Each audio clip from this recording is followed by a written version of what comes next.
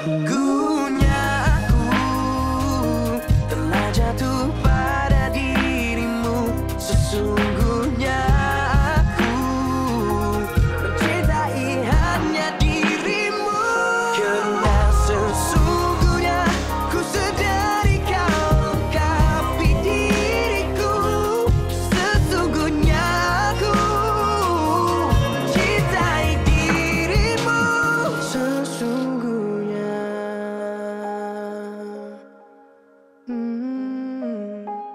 sesungguhnya. Apa kau buat ni, Lina?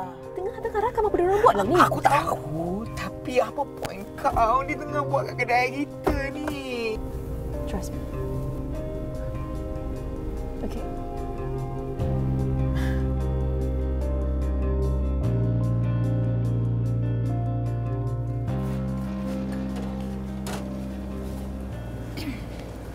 Alright.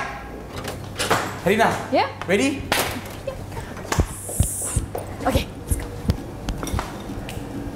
Let's go! Okay, jom. Sabut. Hei! Apa dia orang tu? Tak syak lagi. Tak syak apa? Diorang dah couple. Habis tu diorang pergi mana? Dah pergi. Orang couple selalu buatlah dating. Buat apa? Diorang pergi makan nasi lemak ayam darah kat ujung sana tu. Ui. Betul juga kan? Kau ni kadang-kadang bijak juga Tahu tak apa. Tengok. Tengok. Dating dah lagi. Telefon pun tinggal. Untung kau Izzat Dua-dua orang perempuan syok kat kau. Untunglah. Dek. Telefon aku. Nah. Kau ni memang suka tinggal barang Bye. Bye. Dalam diam bos kita. Diorang sekali. Alamak. Kau tak nak berangan. Dah tak ada tu tak adalah. Cepatlah!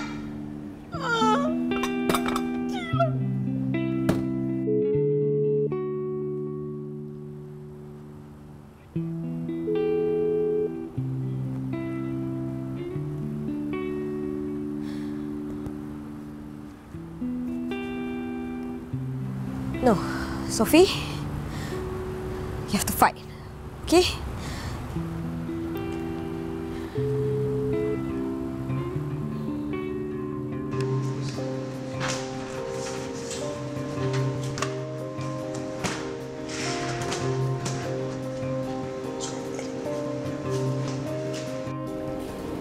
Hai, nak beli kek ke? Nak nombor. Boleh tak kita orang sembang kau tempat yang private sikit? Kenapa? Tak payah nak umur expose ni, kita orang tahu apa korang buat semalam. Apa? Hei, tak nak mengaku lagi. Apa kau cakap ni? Tak tahu apa. Kau ni nak fitnah aku tau. Fitnah? Ni, apa benda ni? Kau biasa tengok? Tak tahu, tak kenal, tak pernah tengok. Tak boleh tengok? Tak boleh tengok. Tak pernah tengok. Mesti kau boleh tengok. Ni, muka ni boleh tengok. Memang sasar muka kau kat situ, bro. Kau dah tak ada bukti. Aku dah delete video tu. Tak ada bukti? Tak ada. Ini bodoh. Dia tak tahu iCloud boleh WhatsApp, boleh forward, boleh share. Tak baik dah cakap orang bodoh. I record video tu pakai phone I tau. So, I dah backup semua dekat laptop, dekat iPad, dekat Instagram, dekat iCloud semua I dah backup. Bukan perempuan haram Benda yang kau buat ni pun haram juga. Habis tu, apa kau nak? Entahlah. Agak-agak kalau kita share dekat customer-customer di Glamour ni apa yang kau buat dekat Facebook, Dekat Twitter, dekat Instagram. Apa agak yang jadi nanti Jangan nak. Aku tak dapat bayang lah. Habis tu, apa kau nak? Bro, kita tak nak apa-apa sebenarnya. Aku nak jalankan bisnes aku, kau jalankan bisnes kau macam biasa. Tapi jangan nak kacau bisnes orang. Kau faham? Maksudnya, sekali lagi you sabotage kafe kita orang, curi staff kita orang, video ni akan viral kat semua media sosial. Faham? Macam ni lah tadi. Muka tu dah busuk dah. Hati yang busuk sangat Cuba benda tu jujur sikit. Harina, let's go! Iklan mo! Peace!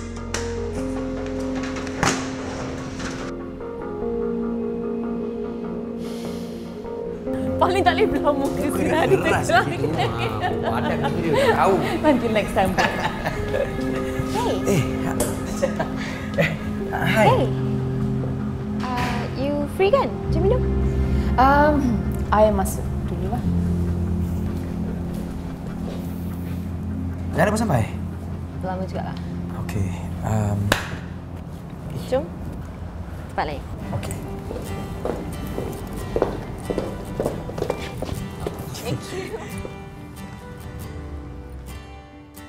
So you ada cerita best ke nak share dengan I? Tak ada. Saja nak minum dengan you. So, we're still friends, right? Yes. Apa je tanya soalan macam tu? Tak, it's because yalah, lepas you reject I and Sophie, I tak reject you. so you tak reject I? Well, I tak reject you. It's just kadang I yang sekarang susah. Okay. Tak, it's okay, faham. You never had a girlfriend before, so you want everything to be perfect.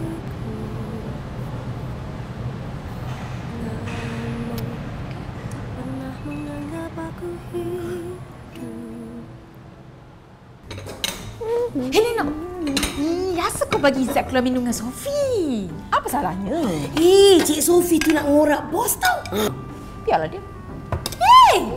Kalau dia berjaya mengorak Izzat tu macam mana? Kau ni kan? The last time I dengar, Izzat reject dia. Sebenarnya bos tak cakap apa-apa pun. Bos tak cakap no pun. Macam mana tu? Maksudnya apa? Maksudnya Sophie tu boleh lagi lah mengorak Izzat. Kau faham tak? Kau kena cepat-cepat lah mengorak Izzat. Kalau tak, kau ni kan. Kejap. Izzat dengan I, we are very professional, okay? So kau nak cakap kau tak ada apa-apa perasaan dekat Izzat lah? Langsung.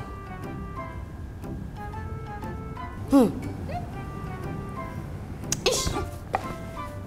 Hey! Dia suka lari dari topik macam tu tau. Biar profesional.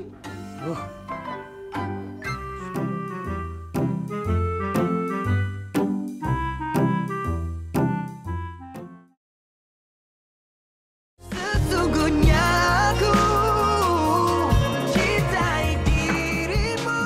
Sesungguhnya.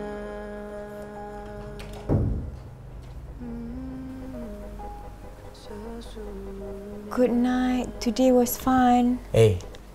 Orang cakap apa nak menyampuk kena bagi salam dulu kan? Oh, Assalamualaikum. Sibuk je. Apa yang fun sangat siang tadi tu? Sibuk lah dia ni. Biarlah kau ni semenjak keluar kat Lena sekarang. Kau main Aku keluar tu sebab kerja. Ya ke? Iyalah. Aku beritahu ibu kan. Panggil lah. Kau ni nak menyibuk kau tak keluar ke dengan mamat tu? Apa nama dia? Giban, Gaban, Gubran, apa? Gibran.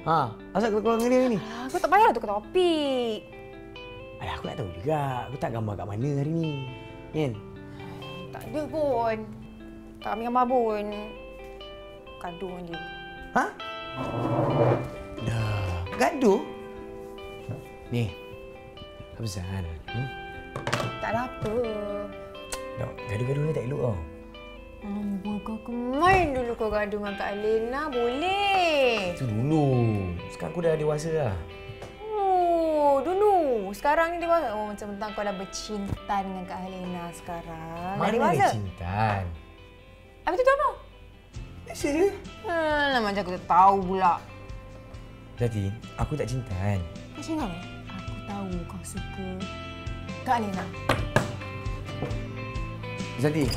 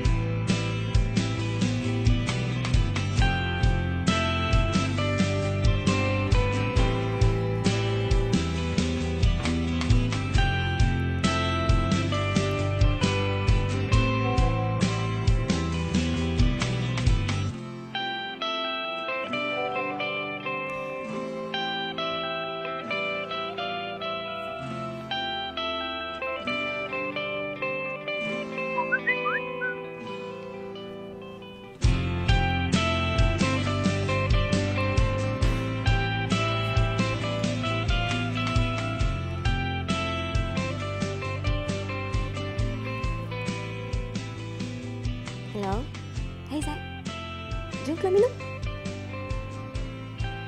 Ya, sekarang. Okey?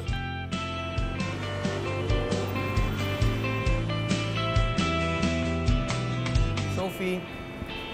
Hey. Hai. I tak tahu pun kedai ni buka sampai malam. Ingat ke dia follow mall punya timing? I kalau stres ke, I tak boleh tidur ke, confirm datang sini. It's a nice place. It is. Apa cerita ni jumpa I 2 malam turut-turut?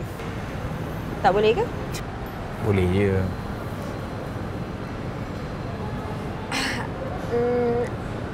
I ada benda nak tanya you actually. You okay? I'm okay. Oh yeah, anyway, I nak tanya you, how's your business? Business is good, alhamdulillah. Thanks to you, banyak tolong I. I'm just helping out a person that I really care. You know what I mean, right?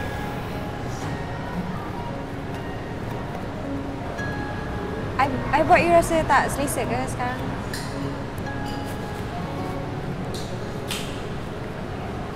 You nak order tak? Yes. Yes. Hey, kau makan macam tak pernah makan setahun ni dah kenapa? Sedap gila ni. Sedap gila. Sedap ke? Tak. Tak.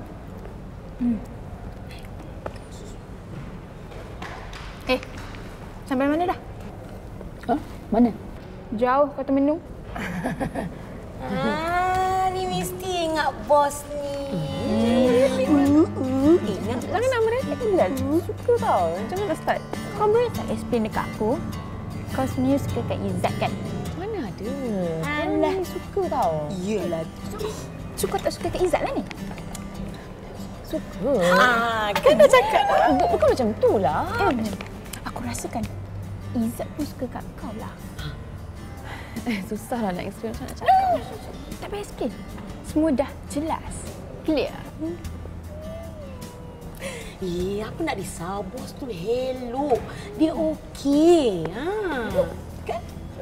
Elok sangat. I cuma takut, you know, mungkin I confused dengan apa yang rasa. Kau rasa aku bagi tahu Izzat? No. Tak payah nak confuse lah kan? I kenal sangat bos tu. Dia memang suka kat you. Confirm. Betul. You sure? Pak kepung macam ni tau. Aku nak makan lah. Pak kepung. Sedap ni. Anak, I tak feeling kahwin dah ni. Makan ni. Sedap ke? Betul sedap ni. Rasa sikit. Kopi sikit.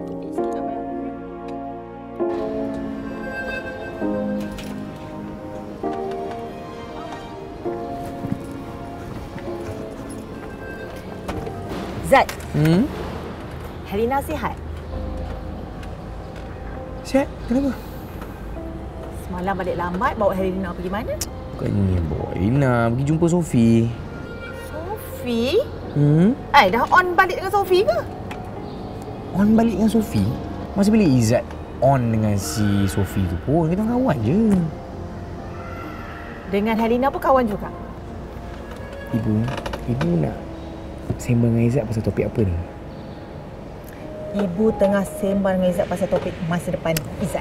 Masa depan Izzat. Masa depan Izzat sekarang ni, Izzat tengah fikir masa depan Izzat akan makan nasi lemak ibu je sekarang ni. Yelah, ibu buatkan. Sayang ibu tak? Sayang lah. Kalau dah kahwin dengan Helena nanti sayang ibu tak? Nasi lemak cepat. Kerang lebih, kerang. Lalu bila orang dah kahwin, dia lebih kat isteri daripada ibu. Telur pun goyang juga. Telur pun goyang. Itulah ibu takut tu. Tapi kalau ibu rasa kalau dengan Helena, mesti sayang lebih kat ibu. Kan? Kenapa? Sebab Helena pun sayang ibu.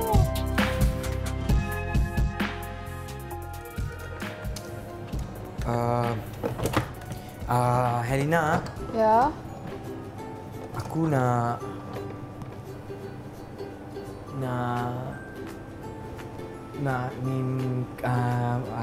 cream cheese.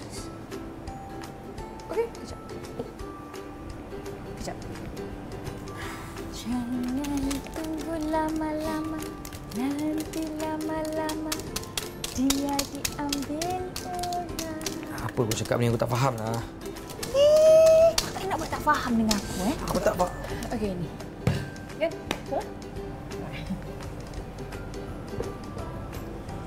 Jangan tunggu lama sangat. Apa?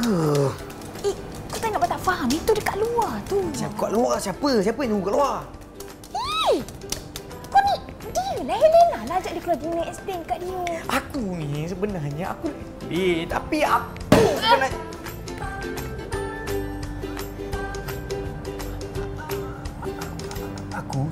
aku susah nak buat review ni. Susah sangat buat review ni. Tak tahu kenapa ni macam Buat je lah macam biasa. Okey, dah apa? Dinner! Faham tak? Lembab lah kau ni.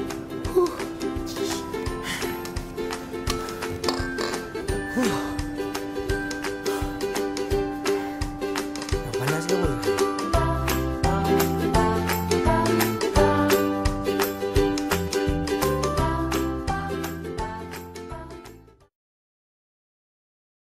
Sesungguhnya aku cintai dirimu.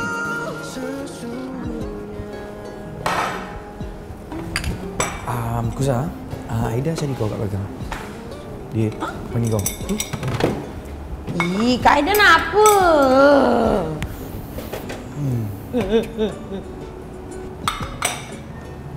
Helena. Kau lepas kerja kau selalu lapar. Maybe, I don't know. Why? Sebab apa aku kalau lepas kerja aku pun lapar juga. Okey. Sebab lepas tu apa? Izzat! Ni, Kusa cakap kau suruh dia jumpa aku. Yelah kan tadi kau nak sangat jumpa dia kat belakang. Ada. Iya, memang tu aku suruh dia kat belakang. Tak adalah. Cuba kau pergi cek barang-barang yang dah habis kat belakang tu. Bos, barang semua ada lah. Tak mungkin. Ada beberapa barang yang dah habis. So aku minta kau pergi kat belakang kejap. Habis betul barang apa yang tak ada? Ada, cek kat belakang sekarang. Ya, aku lupa aku panggil kau tadi. Cuk. Hey! Good luck. Good luck. Apa? Kita kan perlukan. Luck. Luck. Okay. Sebab aku nak ni, ada satu restoran ni best. Aku nak bawa kau. Jom dinner? Shit. Dinner mana ni? Malam ni. Kau nak pergi dinner dengan aku mana ni? Lepas kerja. Okey, lepas kerja. Okey. Malam ni? Okey, bye. Okey.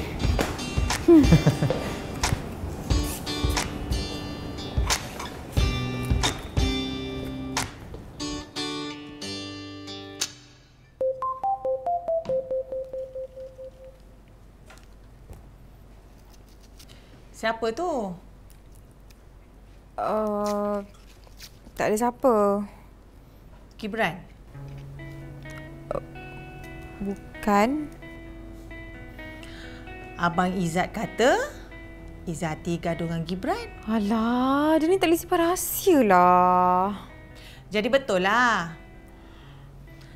Kenapa? Tak ada apa pun. Dia pergi balik macam tak ada benda pun. Kalau dah benda kecil, tak payahlah gaduh lama-lama. Tak elok.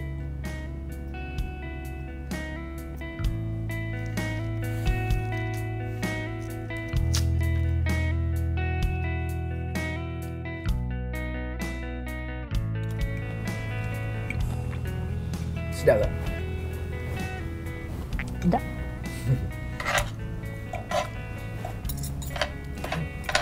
Kenapa you ajak idea ni?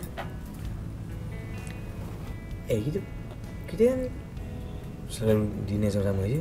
Taklah, selalu kan makan burger je kat tepi kereta. So ni macam Kan kau selalu sangat bagi makan burger kan. Muka kau pun dah macam burger dah aku tengok. kamu. Mana ada lah. Tak lah. Kira macam yelah selalu sangat kau macam makan burger kan. Kita kena makan lah mie. Barulah badan tu macam Me. Kan mak saya cakap, you are what you eat. Izzat, please. Seriously. Like, ada apa? Saja. Hani rasa macam special sikit. Kan? Special sebab? Special sebab kita dah kalahkan Radhi. Special tu. Oh. Oh.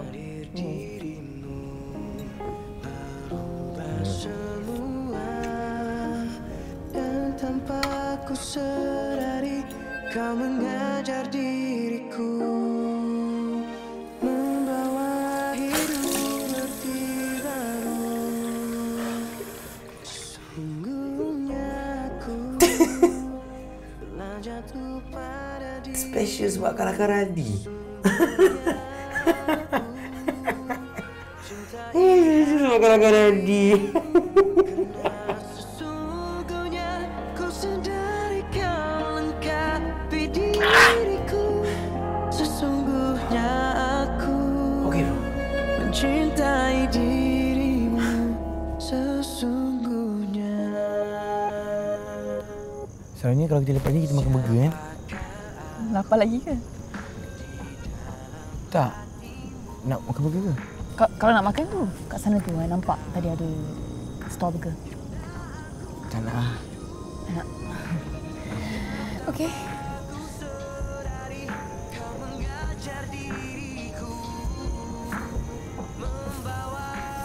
Tapi tiba-tiba rasa macam makan burger kan? Kan? Kan? Nak burger? Kenyang lagi. Kan?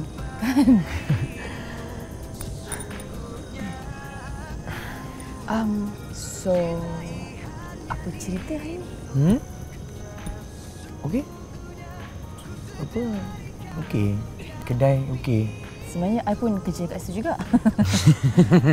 Kan? Kan?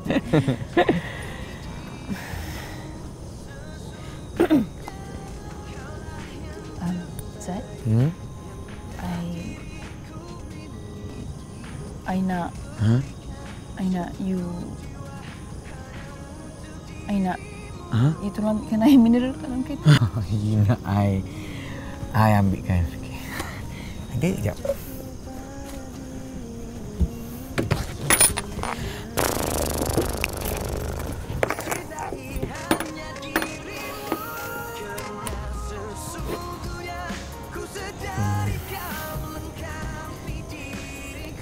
Arina,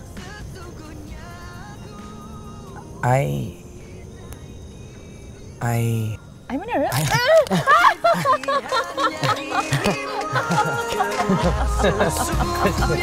Ku sedari kau lengkapi diriku. Sesungguhnya aku cintai dirimu. Sesungguhnya.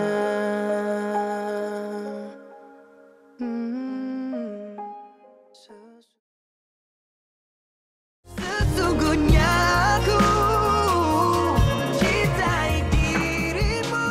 Sesungguhnya. Kau nak tahu tak? Hati perempuan ni sebenarnya rapuh tau. Kau bayangkan gelas kalau jatuh pecah, tak ada maknanya kau nak cantum balik. apa kau cakap ni? Apa kau cakap Tak adalah, aku tengok kau macam makin lama makin mesra je dengan Helena. Okeylah. Adalah. Tapi kau still keluar dengan Sophie. Oh, kalau aku baik dengan orang, aku dah tak boleh minum lah keluar dengan Sophie tu. Salah ke? Salah? Tak adalah, kau macam tak nampak ke yang dia sebenarnya shock kat kau, bagi tahu kau dia suka kat kau? Kau tak boleh fikir. So kau tak boleh bagi harapan dekat dia, faham? Kalau ada dua-dua orang perempuan, kau kena bagi harapan salah seorang je. Kalau kau bagi dua-dua orang harapan, payah babe. Okey.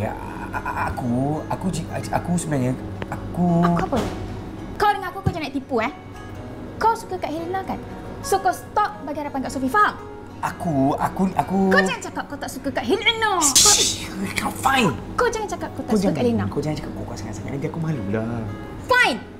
Kalau kau betul-betul suka kat dia, kau pergi confess kat Helena dan stop bagi harapan kat Sophie, faham?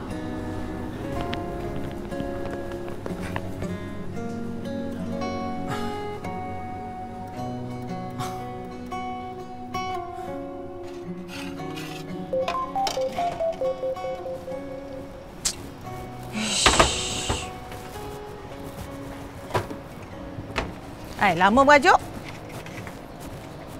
Mana ada?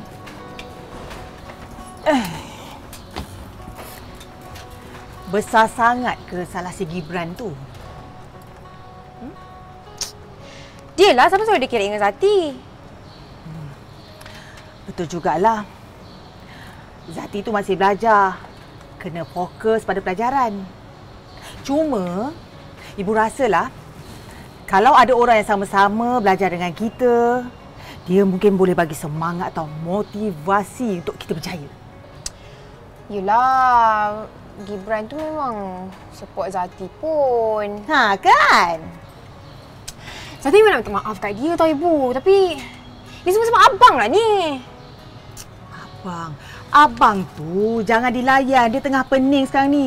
Sebab ada 2 perempuan tengah syok kat dia. Memang. Walaupun rupa dia macam tu.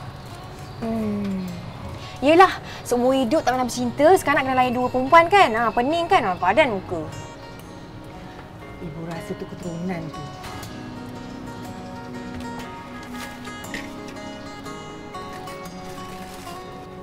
Okey, terima kasih Thank you.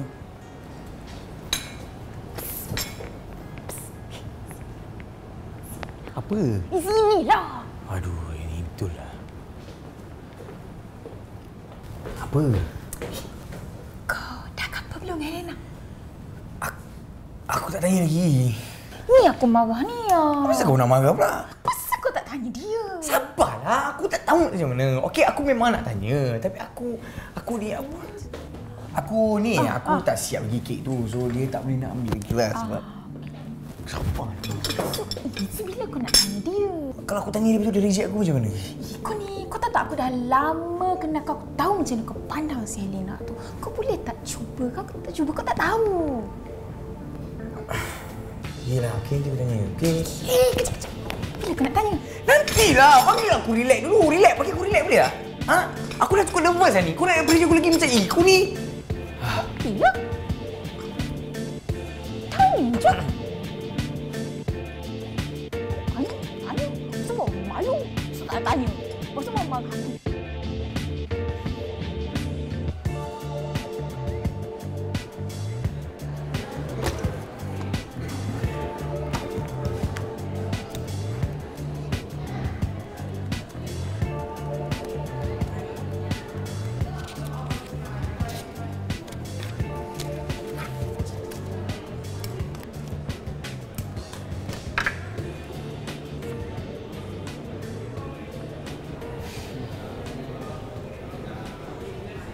Sebab gaduh.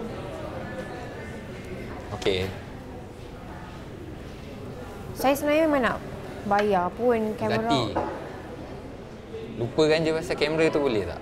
Lagipun kita gaduh pasal kamera tu juga tau. Saya sebenarnya suka kawan dengan awak. Suka sebab apa? Kena ada sebab ke? Mestilah kena sebab. Takkanlah suka tak ada sebab kot. Okey, kalau macam tu nantilah saya beritahu sebab dia. Awak dah senyum. Yeah. Awak ni misteri lah. Sebab tu awak suka kawan dengan saya kan? Mungkin. Okeylah tu. Kenapa lah? Jom, makan. Jom. Awak belanja. Okey. Nah, depan. Thank you. Datang lagi.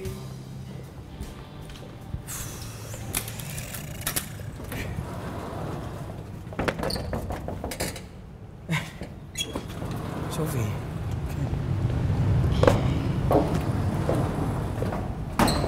Hey. What's up? Why?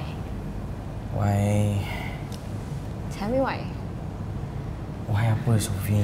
Why can't you love me? But you just bagi tahu I and I will leave you alone. Okay, calm down. I do. What? I tak tahu nak cakap macam. You boleh tak tolong jangan main-mainkan I macam ni? I tak mainkan. You kena faham ya. I ni sebenarnya I I tak pernah bercinta ke Sophie. I tak pernah beritahu perasaan I kat siapa-siapa pun. Okey, so I sendiri tak tahu apa ni. Oh, okay. So you tak nak bercinta sampai tua lah macam tu? Bukan macam tu. Okey. Jujur, I pernah fikir pasal kita. Okey. Okay, so you ada buka hati untuk I lah? No, it's not that. Apa ni? I tak faham lah. Look, memang I kenal you dulu. Okay. But hati I, Helena is... I dah agak dah. Look, I tak tahu nak buat apa, okay Sophie? Apa kata you beritahu I? Apa yang I perlu buat? Okay, you beritahu I senang. Dan I tahu apa nak I nak buat. Okay? I want to fight for you till the end, tapi I'm running out of time. Okay? Kalau you nak I, datang rumah I tomorrow. Please.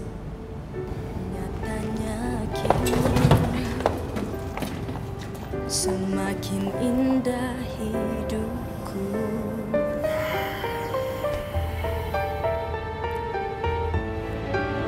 selalulah berada di sampingku.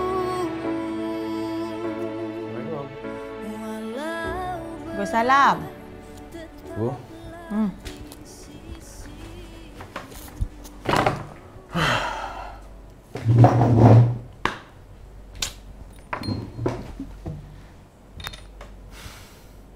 Kenapa anak ibu ni ada masalah? Adalah.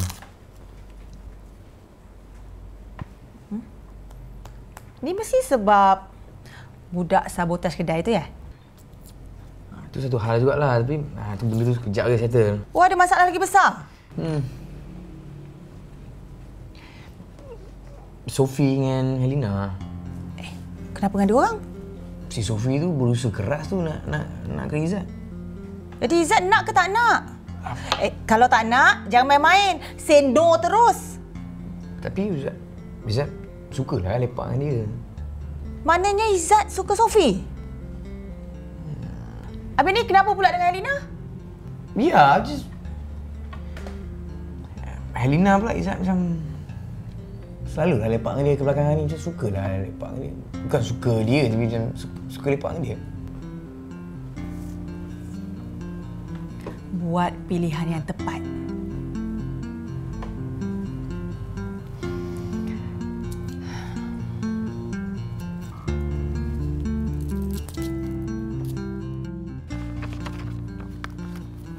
Budak mana ni?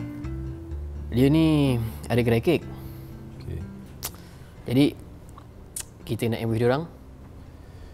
Jangan dulu. Kita tunggu waktu yang sesuai. Masa yang sesuai. Maksud Datuk? Kalau kita salah plan, Helena mungkin akan lari lagi. Dan kali ini saya percaya, kita akan susah nak jumpa dia. Betul juga cakap Datuk tu. Saya buat masa sekarang, jangan inform Datin apa-apa. Tapi kenapa Datuk? Datin kalau tahu, malam ni juga dia akan ke sana. Oh, saya faham Datuk. Okey. Aku nak tengok sejauh mana perhubungan diorang berdua. Apa yang saya nampak, diorang ni macam bercinta. Aduh, masalah. Entah-entah jadi macam kes Farid. Itu sebab aku beritahu kau tadi. Plan betul-betul. Faham? Faham Datuk. Hai, lancaknya berbual. Bincang apa tu? Ada hal bisnes sikit. Bang, Tan Si Samad ada mesej abang tak? Invite ke majlis dia. Ada. Datuk, saya rasa saya kena pergi dulu ni. Okay. Saya minta izin dululah. Datin.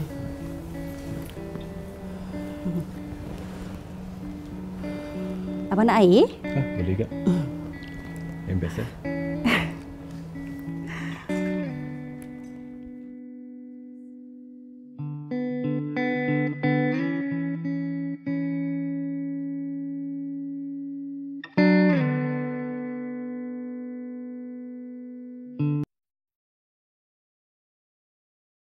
Sesungguhnya aku cintai dirimu. Sesungguhnya Aku datang dan minta maaf. Ha? Sebab tu aku datang sini jumpa kau. Okey. Lepas apa yang jadi hari tu, entahlah.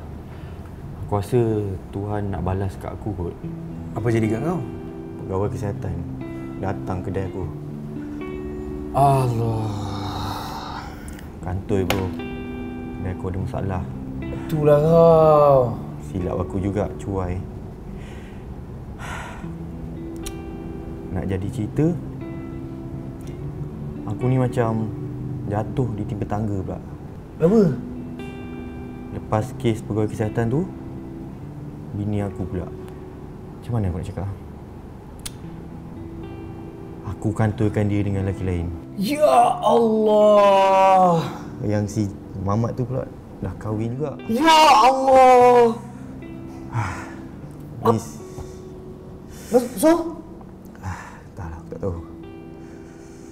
Ni sekarang bank pula sibuk cari aku. Aku gagal luruskan kewangan aku. Loan aku semua sangkut. Bank pula cari aku. Macam-macam masalah. Semua benda ni buat aku fikir bro. Aku banyak buat salah kat orang. Tak apa, kau seorang pun dah maafkan kau dah. Kau sabar je lah. Serius bro. Lepas kau dengan awik kau datang tu, aku betul-betul banyak fikir lah. Bagus lah. Dia bukan awik aku. Bukan? Ya. Serius? Serius, dia bukan siapa. Tapi gaya korang tu gila-gila macam pak makwa mesra je. Apa pun, aku harap kau maafkan aku. Orang yang buruk aku tu. Aku? Izzat.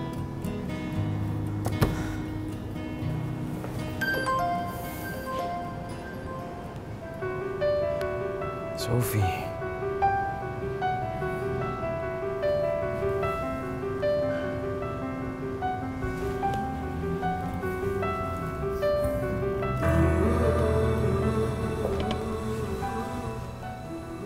Kenapa anak papa still letak harapan?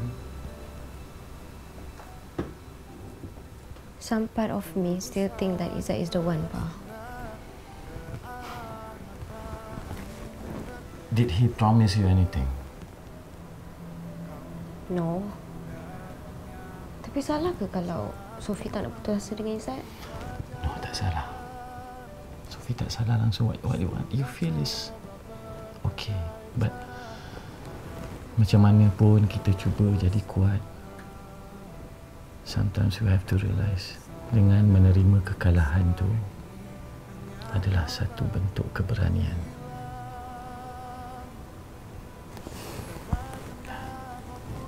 Papa nak pergi siap ni. Nanti Papa suruh Kak Su angkat beg ni semua. And please don't think too much, okay? Thank you, Pa. Welcome.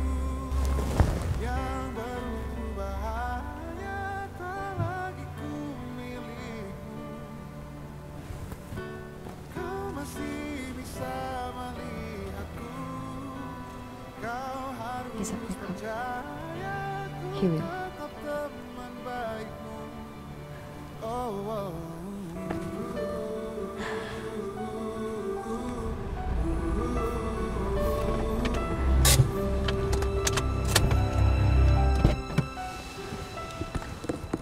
Sudah coba berbagai cara agar kita tetap bersama. Tersisa dari kisah ini hanya kau takut ku hilang. Perdebatan apapun menuju kata pisah. Jangan paksakan genggamanmu. Bos dah bagi tahu belum? Bagi tahu apa? Bagi tahu yang dia suka kayu lah. I nak tahu yang you're still the best man I ever known. Kalau aku perang ikut tintong macam ni, dah lama aku ngorak kau. Eleh, baru sekarang tahu I best. Tolong jangan kacau bahagia I, Helena. Helena, please. Helena! Pack your things. Ikut Papa balik. Yang berubah